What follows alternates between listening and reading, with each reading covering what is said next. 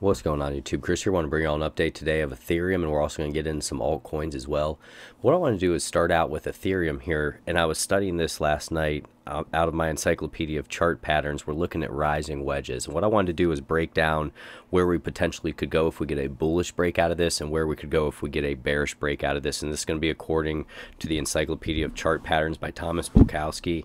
This is a great book, guys. I would recommend it. My wife got it for me. It was about $100, and I try to study it as much as possible because it basically takes thousands of patterns and breaks everything down for you. So basically you know what to expect when these patterns take place. So if you get some from these updates, don't forget to like, subscribe, hit that notification bell. We're going to dig into this here, and hopefully you get something from it. So when we're looking at what we're going to call here a rising wedge or a rising channel, we're going to look at it as a rising wedge. And what the Encyclopedia of Chart Patterns says here is in a bull market, if we are to get an upward breakout, the average rise is going to be about 28%. So 28 to 32% is the range. So basically from where we're at right now, if we had one of those breaks up to around 31%, that's going to put us roughly around $2,500. And that makes sense. That would be a big round psychological number. So if Ethereum wants to chop back and forth in here for a little bit longer before we have that massive break to the upside, that's definitely a possibility. One thing you have to realize is with rising wedge, with the rising wedges, they're typically a more bearish pattern. They break to the downside more often. But what I've noticed, and that's just according to the Encyclopedia of Chart Patterns, but what I've noticed in cryptocurrency, when we're in these strong bull markets, many times we'll form these rising wedges, and then we'll get that next big pop to the upside out of there. So we have to be aware of the downside. I'm going to read you the facts of the downside, but many times these rising wedges want to just follow the trend. I'm not saying that has to be the case, but many times you'll look to see that happen. It takes place a lot. Okay, even back here, there's kind of a little rising channel back here, and then we pop to the upside there. It just happens a lot in this space, and what we're doing here is looking at Ethereum on the 12-hour time frame. So that's important. So what this goes on to say is performance rank in a bull market is number 18 out of 23. The break-even failure rate is 8%. The average rise is going to be 28%, and then change after trend ends. So if we get a nice pop to the upside here and we keep going, typically when we reverse, you're going to go down about 30% is what this says. Volume trend is typically downward, and that's what we're dealing with right now. So as the price has been rising, the volume's been down, so we need to be aware of that. And then what it says is surprising findings. Busted patterns perform well. Wide patterns perform better than narrow ones. Wedges with a rising volume trend or heavy breakout volume do well. Now to the downside, downward breakout. So if we are to break to the downside, the target would be roughly around $1,200. That would be the spot. So if we just start breaking down through this lower trend line here, we'd look down to around $1,200. And what we're doing is taking the base of this pattern right here, adding it to the upside and the downside, as well as looking at the book. So what it says, in a bull market, the downside average decline is going to be 14% to 23%. Change after trend ends is going to be about 53%. Volume trend typically downwards. Pullbacks have to happen 63% of the time. So what they're talking about in pullbacks is if we drop down and we bounce back up, or we'll bounce back up and test this trend line again, and that happens about 63% of the time. So the rest of the time you're just going to break down to that target area extremely fast. Other times you'll break down, bounce back up before you go lower again. Okay, these are important, guys, and this is why you're going to want to put alerts and alarms on these trend lines and where they break down through. You know, you could put an alert. You can see I have one right up here for Ethereum at 1,891, so I can see if we are going to get that nice break to the upside if we start getting back to that area. Now, what you're seeing are very small candles in here, like short day candles. Okay, a lot of indecision as we're fighting back and forth, just moving sideways right now. So it's basically the bulls and the bears are just having an all-out battle right now. We don't have any clear direction. And I typically don't like this price action for Ethereum. It's just been weird all around. You know, we haven't had just that clear higher high, higher lows. I mean, you can see the higher lows coming in right in this range here and the higher highs, but it's just been more of a grind up as opposed to that steady. Sometimes you can look at like even what Zcash been doing where it's just having those steady higher highs, higher lows, very distinct pattern. But this one here has just been more so grinding up. So we have to be careful. This is a tough area for us right now as we're trying to break to the upside. If we do go up to that area, we're going to have to get over our previous all-time high, and that's going to be up there around $1,900, pretty close to it. But what I like to do is use this book and kind of forecast where we may end up going. Okay, that always helps. So for Ethereum, guys, what I would say is, if you're a longer term investor right now, you can see, let's throw on the moving averages. This is where you want to just continue to sit in those positions, not financial advice at all. Just sit back and let this trend ride. If you're a shorter term trader, you're waiting to see what's going to happen out of here once we get some confirmation. And the RSI right now is going to be at 61, so you can see very neutral, just moving sideways right now, volumes dropping, waiting for the whales to make their decision. So that's going to be Ethereum, guys. If you get some from this, don't forget to like, subscribe, hit that notification bell. We're going to get into a few more here. Just kind of scroll down, take a look. So we're hopefully going to do a Litecoin video later today or tomorrow, so I'll let that one go. The next one I want to take a look at was Zcash.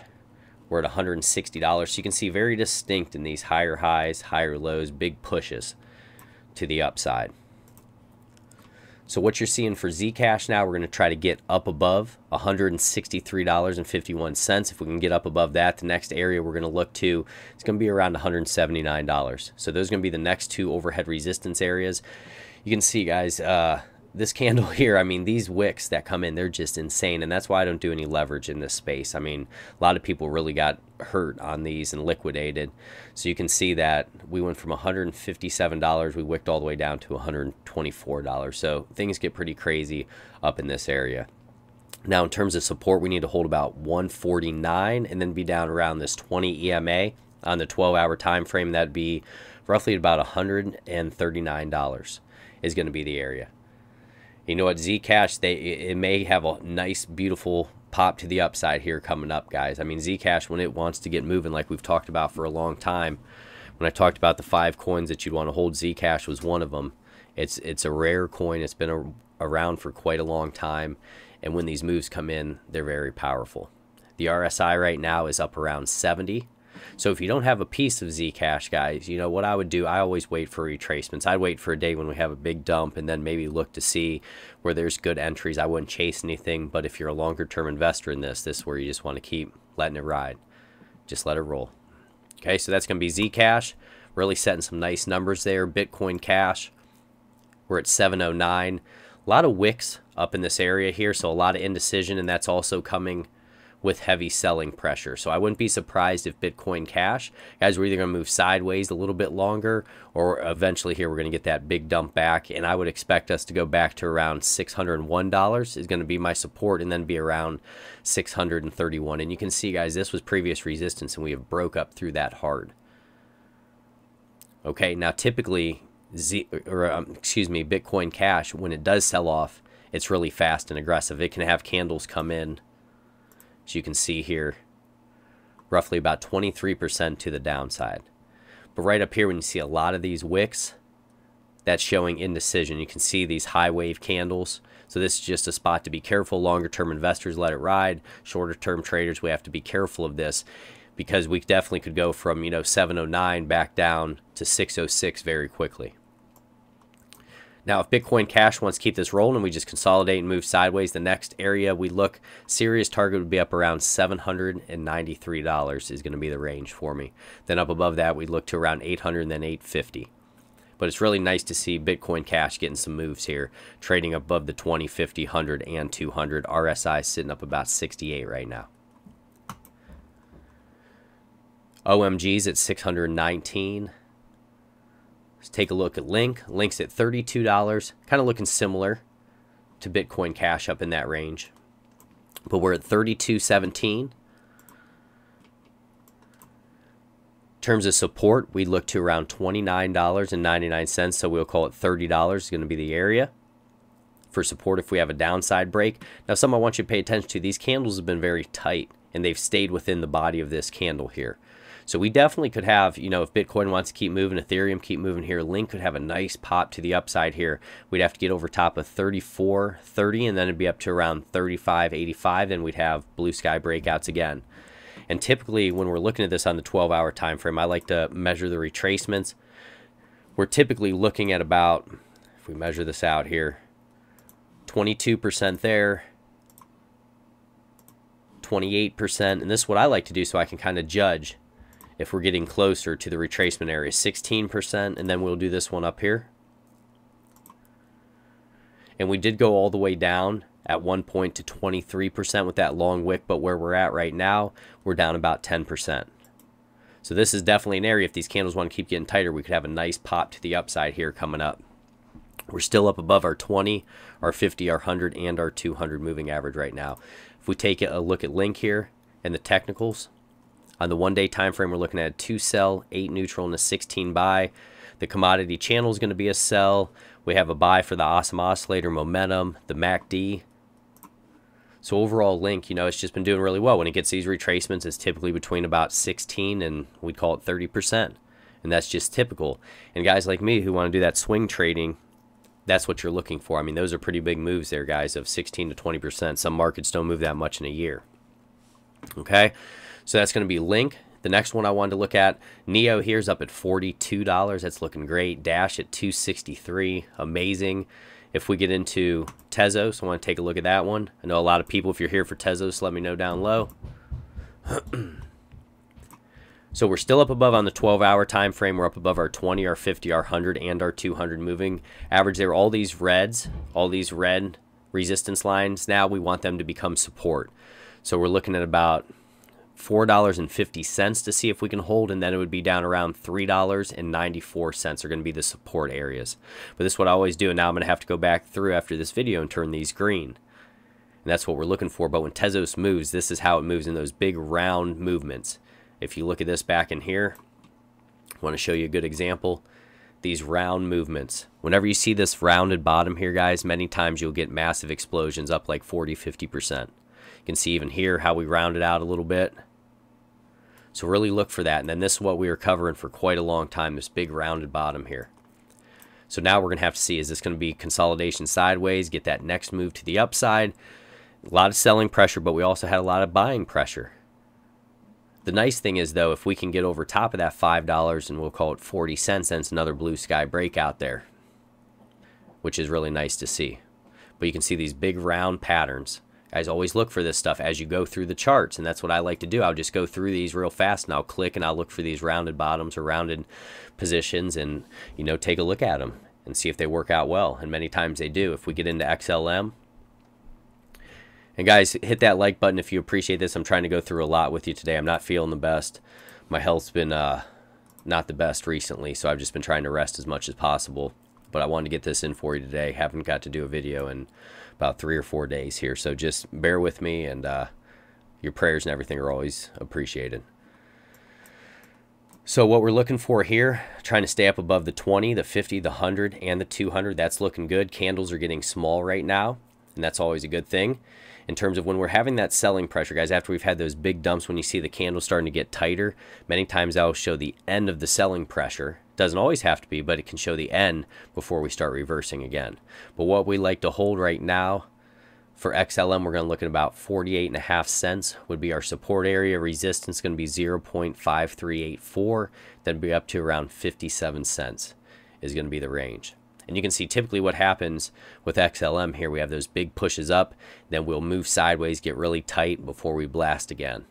Same as back in here, blast, get really tight, blast again, really tight, we blasted, going to get tight again, and most likely we're going to keep this moving to the upside here in the longer term. RSI right now is at 63.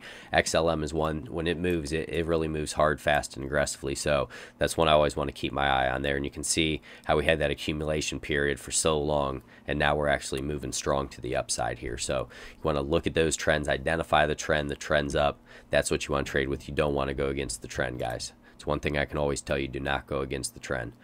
ETC right now at $14.56. Civic, awesome, guys. This has always been one of my favorite coins. People used to make fun of me. I did some videos on Civic before, but you know, it's really kicking butt right now, almost at 50 cents. We were looking at it was around 2 cents, 4 cents. Let's see here. UMA's at 26. These are all the coins I'm looking at. These are the ones that I look at every day, guys, just so you know. And I'll slow this down just so you can look at the coins. Comp, it's one I'm keeping an eye on as well. Very low supply.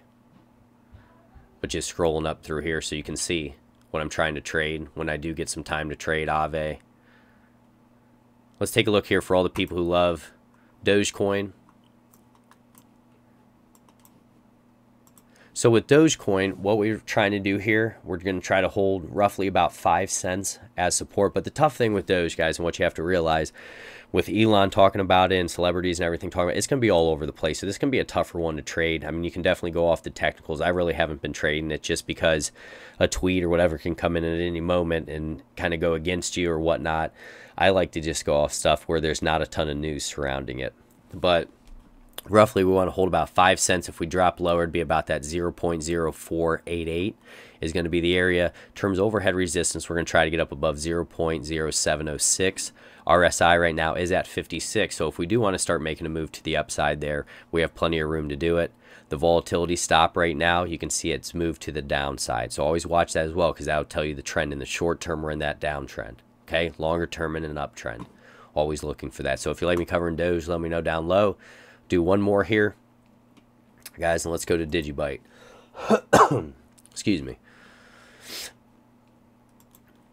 So Digibyte up above the 20, 50, 100, 200, looking good there. What we'd want to hold as support is roughly about 0.06917 is going to be the area for support. Candle's getting a little bit tighter there. So far, we've been working in like a short day candle. Overhead resistance, 0.07987. If we can get up above that, let's take a look here. Really zoom out.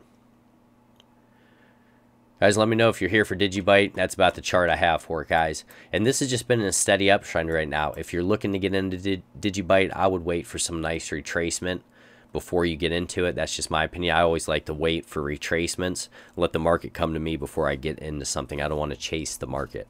We've all done that before, and many times it doesn't end well. I mean, you can chase something like this over here. You think you're having a nice breakout, and then boom, it dumps on you. So just be careful, guys. Always look for those retracements. But God bless each and every one of you. That's about what I can do for you today, guys. Take care. God bless.